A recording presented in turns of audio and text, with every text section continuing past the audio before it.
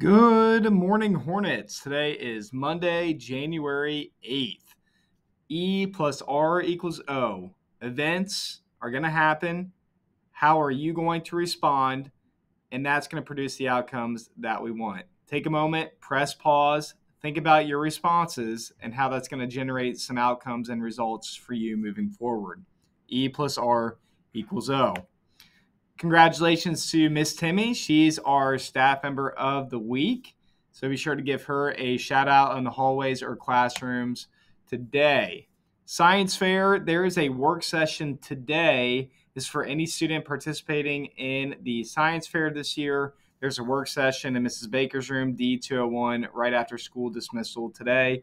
Please see Mrs. Baker if you have any questions on that.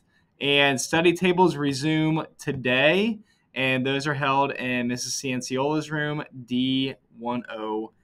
So be sure you're there for both of those sessions. Extracurriculars this week, we have boys basketball is at home Tuesday and Thursday this week. So tomorrow they're at home versus Valley View, Thursday at home versus Bellbrook. Girls basketball on the other end of that is on the road for both games this week, and wrestling is at Edgewood on Saturday.